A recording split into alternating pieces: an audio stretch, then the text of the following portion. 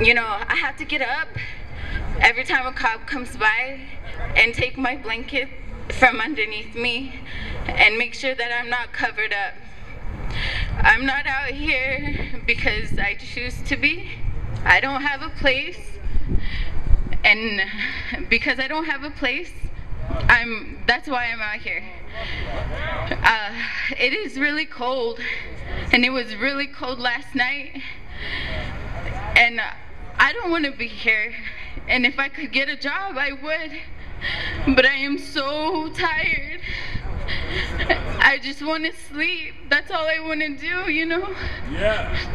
And I can't sleep no matter where I go. I'm tired of fucking rolling my bags. I'm so tired of all of it. I just want to sleep. But at the same time, I have to get a job. I have to make money. I have 2 boys who need me. And God bless that they're not here. But how am I supposed to get back to them if I can't sleep? How am I supposed to work?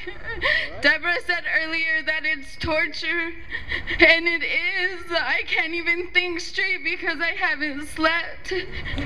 No one thinks straight when they go hours without sleeping, days, you know, and I could understand why some of these people turn to drugs just to keep them up. I don't know what this is about, but the right to rest sounds right to me. I want to sleep. I don't have anything. I don't have blankets that I can use out here because they said that they will tell me to take them from underneath me. You can't have anything over you and you can't have anything underneath you. And I think that's bullshit.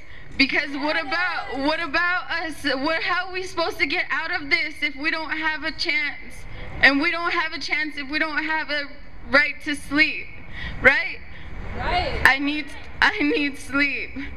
I mean, that's all I need. And if I could sleep at least 6 hours, then I'd be all right. Looking for a job would be easier. Getting a place would be easier.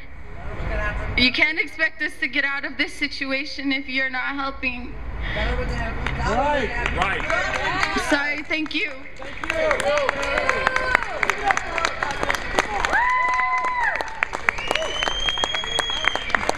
Hey, somebody from Denver Homeless Out Loud want to point that girl in the right direction for a blanket?